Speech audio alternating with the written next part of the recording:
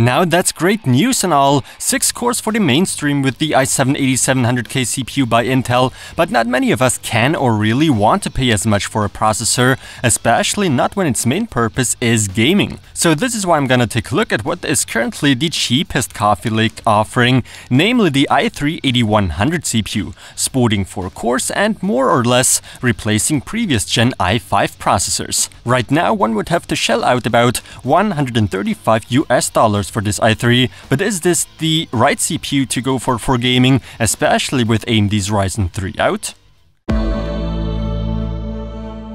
A stock cooler is included, so there's no need to go out and buy an aftermarket one. Makes no sense, you can't overclock, and the cooler is pretty quiet anyway. Spec-wise, I can't even remember the last time I was so excited about an i3 processor, but this might be justified since gone are the days of dual-core 4-thread i3s. This i3-8100 now comes with 4 cores, doesn't feature hyper-threading though. Fair enough, the rest of the specs look promising, just a shame Intel, unlike AMD, still doesn't allow us to tinker with the multiplier on lower-end models.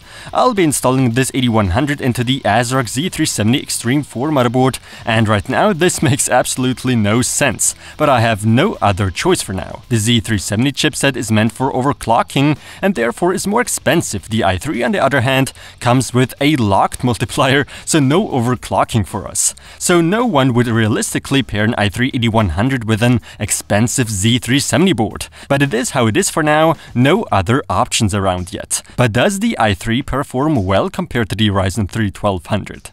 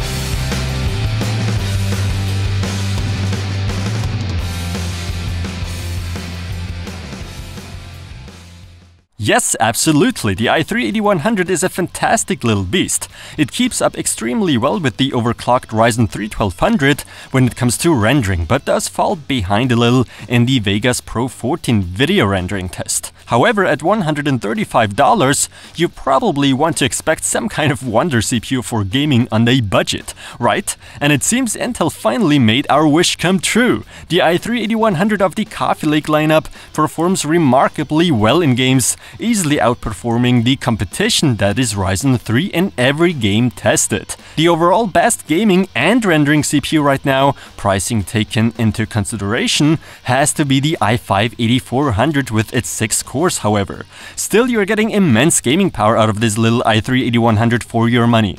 It certainly disrupts the Ryzen 3 lineup, even though right now, at the time of this video, the Ryzen 3 platform with a B350 board for overclocking does cost a little less than this i3-8100 plus a nonsense Z370 board. Early next year, new lower-end chipsets by Intel are expected to launch, so one can expect some good deals then. In terms of power consumption, that's a very efficient little processor, draws a tiny little less power than a Ryzen 3 1200 running at stock speeds. And the temperature, well, 60 degrees are fine, I guess. The stock cooler is very small, hence not the best cooling performance, but the fan is pretty quiet.